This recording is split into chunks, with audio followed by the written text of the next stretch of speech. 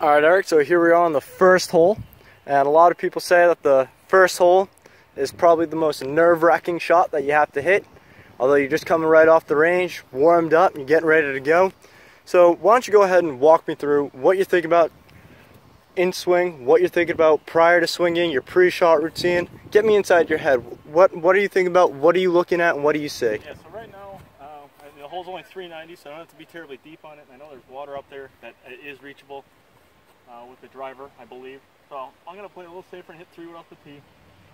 With this back tee box and that tree right there, my first goal is to get as far away from that because I do like to try to hit a draw, and I need some room to work the ball off. So I'm going to try to come up the left side so I give myself some room to hit it out right, and then we'll hit a shot and go from there and try to hit a little draw out there. Perfect.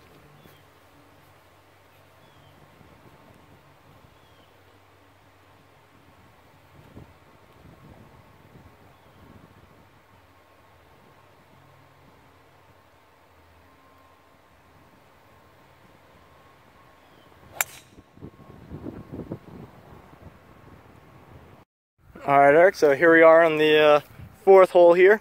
Found yourself into a greenside bunker. Now, it's something that we haven't touched upon in the lessons currently is some bunker play. So what I'd love to hear and what I'd love to know is what you're looking at, what you are in relation to the pin, what you're looking for in a ball flight, how are you approaching the shot, and what are you looking to execute from here? Yeah, so right now, the first thing I noticed walking in is the sand is very hard and firm, which does make it tough to get the height. I gotta go kind of straight up with it. So I'm gonna be very steep with this. It's gonna be very up and down. What I'm trying to do is, it's not gonna come in super high and land and soft. It's gonna come in a little lower. If I can just get it, out of the green there and let it release a little bit. From here, just to give myself a chance. It's not when I'm gonna get super close with how firm the sand is.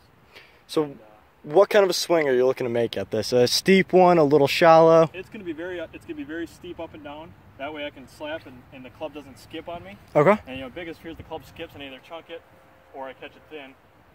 So with that, and then I'm also gonna have a very loose grip, so it kind of deadens the thump a little bit. Hopefully the ball comes out a little bit soft.